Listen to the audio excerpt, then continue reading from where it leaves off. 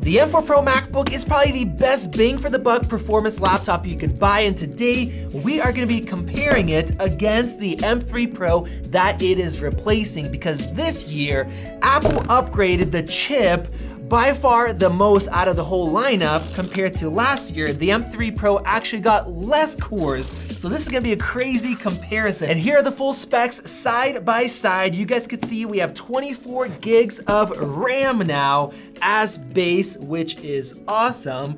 Let's go ahead and get this guy out of the box. You guys can see we have the same exact color, and on the outside, they look practically identical. We have the same amount of ports. The display is almost the same. It gets a little bit brighter in the daytime with auto brightness, but other than that, it's hard to tell a difference. Let's get right into testing. The first thing I wanna do is test out and compare the SSDs. Now, looking at write speed, they are very similar. Actually, the M3 slightly won.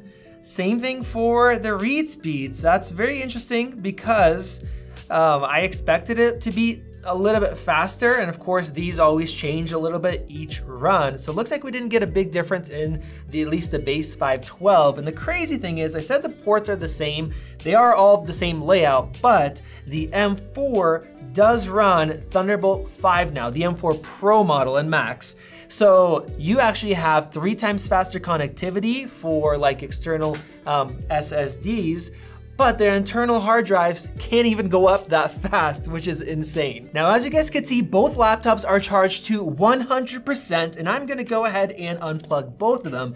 And as we do these tests, we're gonna see which laptop has better battery life. And now I have Geekbench 6 opened up right here, and as you guys can see, we not only have higher clock speeds for the M4 Pro, but we have a difference in cores. This M3 Pro has 11 cores compared to 12, but this actually only has 5 performance cores compared to 8. So we are gonna probably see a big difference here. And look at these numbers, guys. This is insane.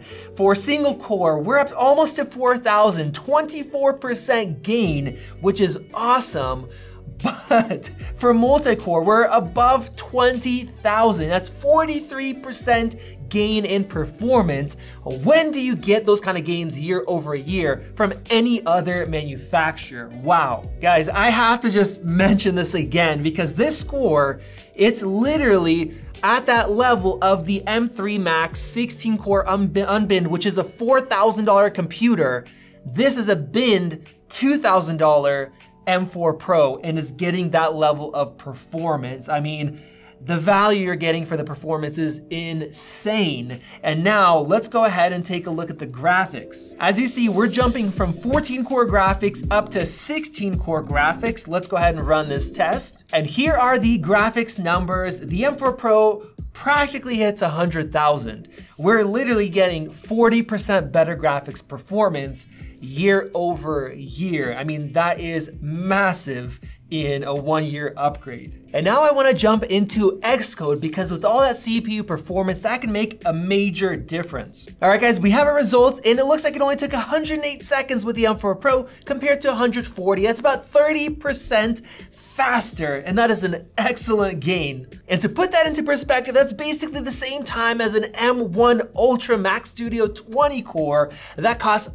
$4,000 and just a little bit behind the M2 Ultra desktop. That is just blowing my mind. And now I have Figma opened up right here. This is a web design program, and this project is brought to us by 500 Designs, one of the best design studios in California. I have a lot of high resolution layers here. I'm gonna zoom in and see just how fast everything loads. So we see some pixelation. Bam, that loaded up, took a few seconds there. Let's try it with the M4 Pro. We know we have a lot more performance. Let's go to that same spot and bam. Definitely a little bit quicker there. And now I have these 12 high resolution layers selected. I'm gonna go ahead and export these, and we're gonna see how long it takes. So that took 1 minute and 9 seconds on M4 Pro compared to 1 minute and 22. So we're definitely seeing some gains. This is of course a web-based application. With that, I also wanna test out Speedometer 3.0. Of course, the M3 Pro is also not a slouch. Here are the results, about 10% difference there. So you're not gaining the full performance of all that multi-core,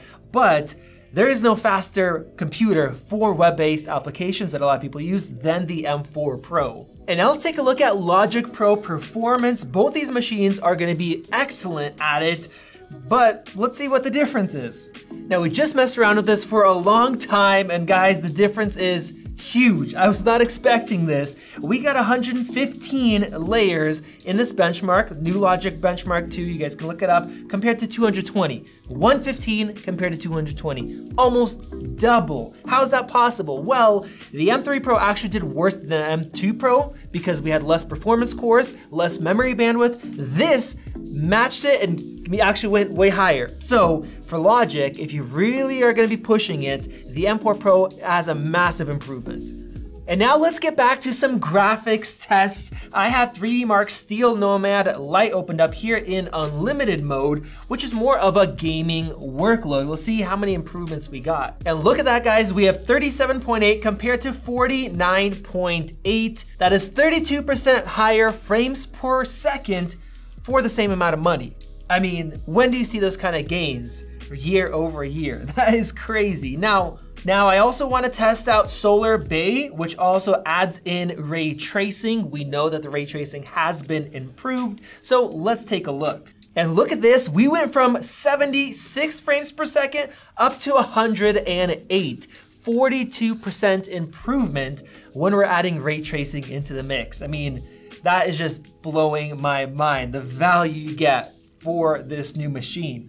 And next I wanna test out Blender because the graphics performance is so good on this machine.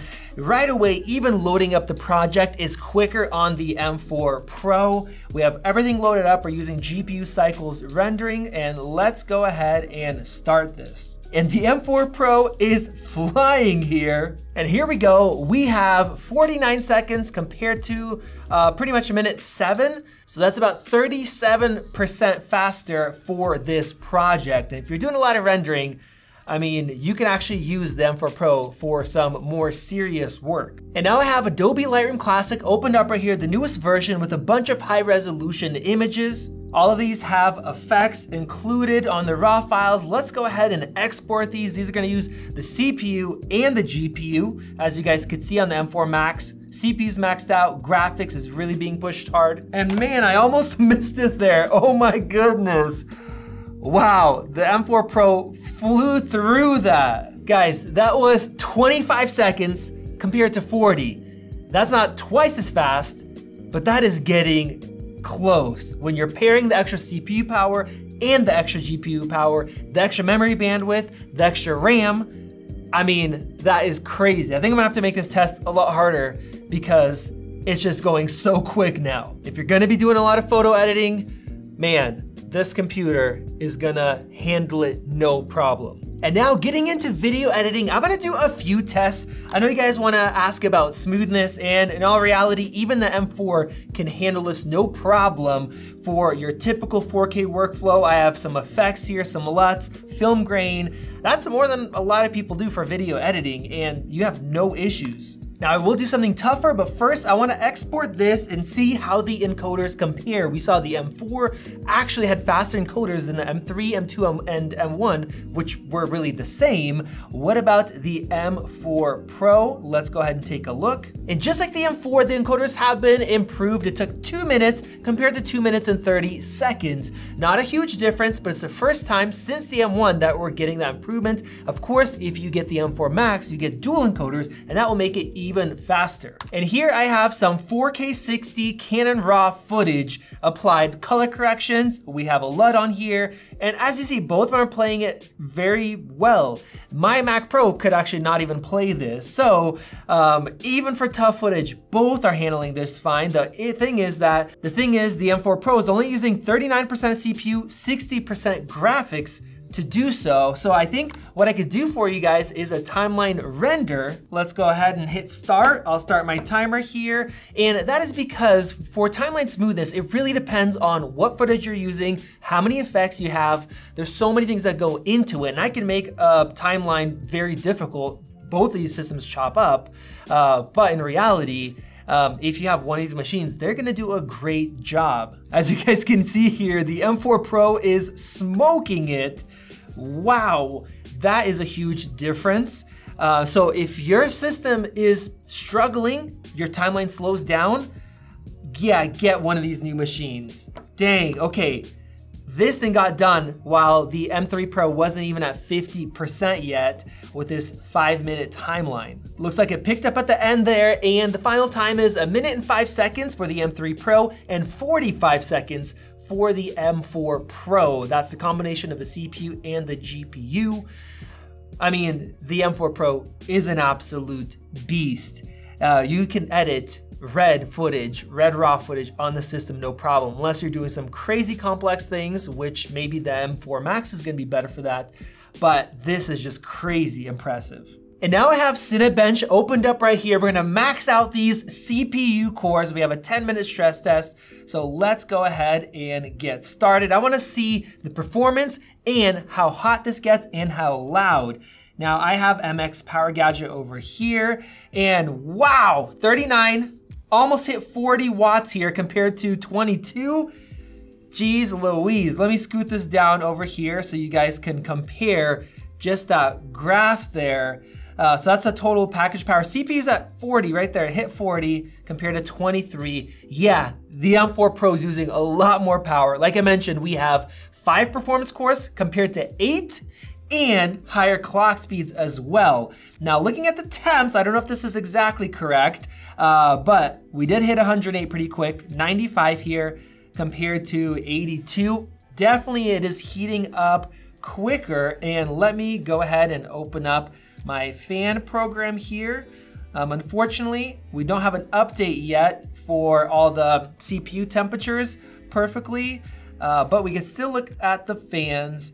And here, we're at pretty much idle, while here the fans are already kicking up. So I'm guessing the M4 Pro machine, we have the same fans, it's gonna run hotter and louder because of all the extra performance. Now, as you guys can see here, the M4 Pro already lowered down its clock speeds. So we're at 34 watts or so.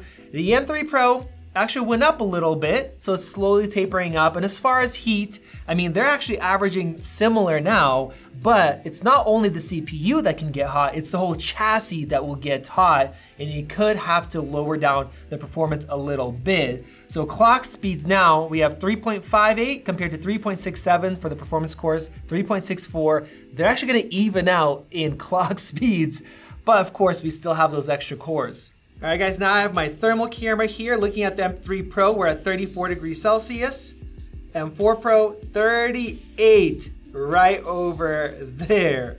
So yes, this thing is hotter, runs louder, and it does slow down. We need more powerful fans in the system. And while this is finishing up, I have to say, if you were thinking about getting an M4 Max and a 14-inch, don't do that. I would put money down that the 16-inch M4 Pro would actually beat out a 14-inch M4 Max in a variety of tests. We actually saw that with the M3 version. Now, this actually gets hotter than it did before. So a lot of performance, it's still gonna spank this one, but we're starting to see the limitation once again of having a thin and small computer. And holy moly guys, this is crazy. We have 882 points for M3 Pro and 1,324 points for M4 Pro. So even with the slowing down of the chip, clocking down, that's 50% faster. That is insane. Absolutely insane performance difference. And if it didn't slow down, wow. I mean, even with that, I don't even care. That year-over-year improvement is ridiculous, and it would smash other computers, even more expensive ones from previous years. Wow. And with all those tests done after hours of doing this, what's the battery life like? Well, I think it's gonna be interesting. Let's look at the M3 Pro. We are at 38% now. Of course, we were really pushing these systems, 38% battery life, that's good.